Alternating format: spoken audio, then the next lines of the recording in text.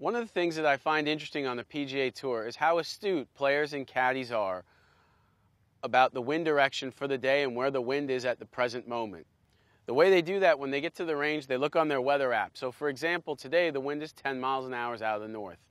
Then what they do from there is they look on a compass to recognize where that direction is. The reason that's so important is because the force of the wind has such a great effect on the ball that you're really helping yourself and your score if you know where it is at all times. One of the things, though, however, that hasn't been mentioned in golf instruction enough is what to do when we're downwind. What effect does the wind have on the ball when it's downwind? It knocks spin off the ball, which doesn't allow the ball to stay in the air as long. So what I want you to do to hit the ball higher, to help you with that, is to ensure the ball positions forward. You're going to bump your hips to the left, which is going to create a little bit of side bend in the spine, and it's going to allow you to hit a little bit more up on the ball, launching it higher, and ultimately using the wind to your advantage by hitting it further.